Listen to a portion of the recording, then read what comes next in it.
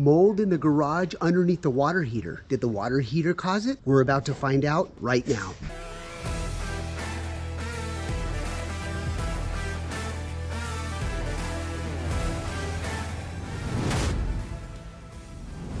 Now my clients just purchased and closed on this house behind me. Now during the home inspection, the home inspector found mold directly underneath that water heater. Now the question becomes, what caused that mold? The sellers didn't disclose it. The buyers got credit, which is my client. The clients got 2 other estimates, and this is why I won the job. All right guys, you can see here's the water heater. Our master plumber, Raul, is starting to get everything prepped to drain. But look at right here, you can see that there's been no signs of any leaks on top, right? When I look at mold conditions, I look at it way beyond just the removal. Let me show you what that looks like here. Here's the mold that the home inspector found during the inspection. So there's definitely some stainage there. So when I first got to the job to evaluate, I used a moisture reading device and I got a little bit of moisture in this corner here. Now that's telling me that there is an active but a very slow leak. So where is it coming from? That's the biggest question. All right, so we're gonna open up the relief valve and get some air. That way we can get a much faster drain of all of this water heater. You can see we're utilizing the drain here. So we're flowing pretty good. It's probably gonna take a good, I would say 20 minutes at this point. So the first thing you wanna do obviously is shut the power off to the electrical system. And then if there's a recirculating pump, you definitely wanna disconnect that. A lot of people will burn those pumps out by not unplugging it. So those are 2 little key points that you really need to know when you're draining a water heater. So if the water heater was not the cause of that, guys, what could it be? Well, being a leak expert, when I look at planter beds like this, and I look at water lines that are back to back, I think this is the source right here. But what we're gonna do is we're gonna remove this water heater and we're gonna figure out what that leak is. Once we open up that wall, we'll start running a bunch of tests. So they have a drain here. So this water right here actually goes to this pump. And then there's a discharge line, and I'm assuming it's got to be pumped out to the street, but I'm not seeing any water. There's one line there. There's another line there. I think it's going to come out there. What do you guys think? Do you think it's going to come out of there, or do you think it's going to come out of there? I think here. All right, now let's go out to the street and see where it's pumping out. All right, here we go.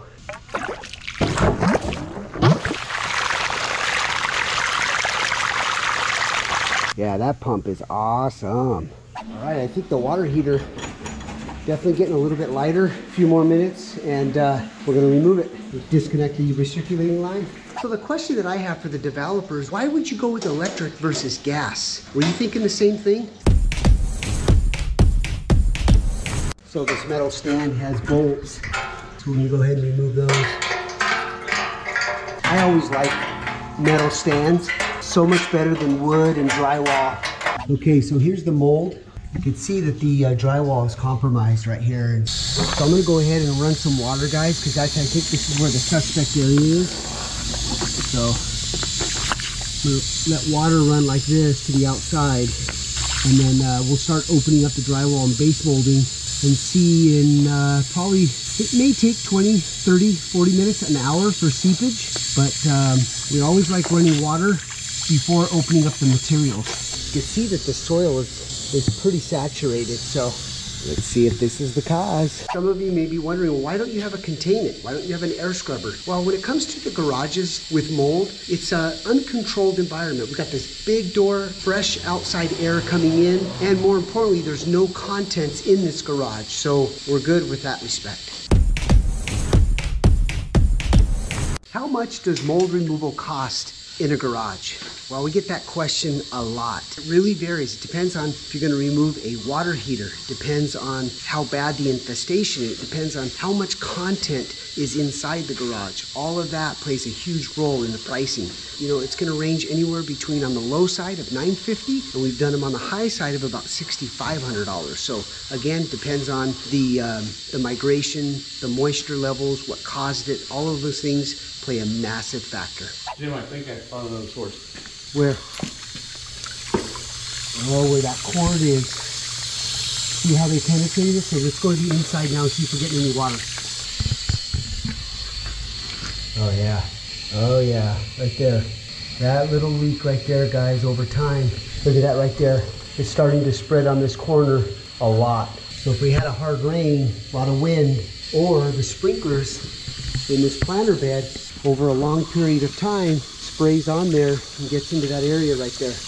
Good find, Raul. Great, great job. So this is why this corner was impacted the most, because the water was migrating and then a lot of it ending up in this corner here. So you can see the gardener came through here. So there's a gap in between the wall cavity there, and the water cascades down and ends up here. So the proper exterior caulking or sealant is going to be imperative all the way around this pipe and the wire. So you can see how important it is to really identify the water sources. I mean, anybody can come in here and do a great job by remediating the mold, but finding the moisture source is the key to the success. And that's what I'm proud of, is being able to do both. So that way the client's not having to call us 2 weeks or a month or a year later. I'm gonna surprise the client. I'm gonna go ahead, since we're already here, and clean out that sump pump pit.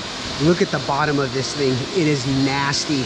I love going out of our way for clients. When we see something like this pit, we're already here, going the extra mile and adding that little special service for our clients. That's what it's about. It feels good at the end of the day. So we're adding a lot of water into the pump so we can get a lot of the debris cleared out. So let's head out to the street now and see how much water comes out.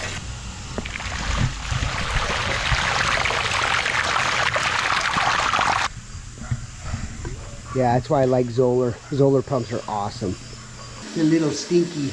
May need some of the enzyme in there that I may do get rid of that odor. It's pretty bad. It's been sitting there for a long time. You could imagine if you went with the other guys and they would have just treated the mold, put everything back, you would have had this, and now that we're coming back with winter, guaranteed you would have had the mold come back. Oh my gosh, no, you're absolutely right. I wonder, so why did they install this? What is this? It's probably this is your control panel for your sprinkler box, which is right there. Okay. I thought, to be quite honest with you, I thought you had a waterproofing issue originally. That's just based on my 32 years experience. I thought, uh-oh, I hope it's not a water intrusion from the outside, because a lot of times with planter beds, over time, water seeps through the cinder block and then starts to intrude. But that's not the case here, which is huge, because that's a big cost for repairs. Oh, wow. So it's just literally a very simple caulking around there. Amazing, thank you. You're so welcome. I really appreciate it. You got it, thank you. All right, we gotta have a little fun here. I'm gonna put a challenge to me and Raul. Whoever wins the challenge is gonna buy lunch today. Are we good with that? Okay. So I gave you a swab because we're on a mold job, right? They're the same size. Mine just has a little sail on it. Here we go. All right, so here's what we're gonna do. We're gonna set our swabs here. Go ahead and set yours in there like that. We'll make sure they're even, just like that. Now, Jimmy has the blue. Raul doesn't have any tape. We're gonna hit the discharge line and we're gonna see which swab ejects out the furthest. And whatever swab ejects out the furthest wins the lunch. Here we go. Okay, on your mark, get set, go.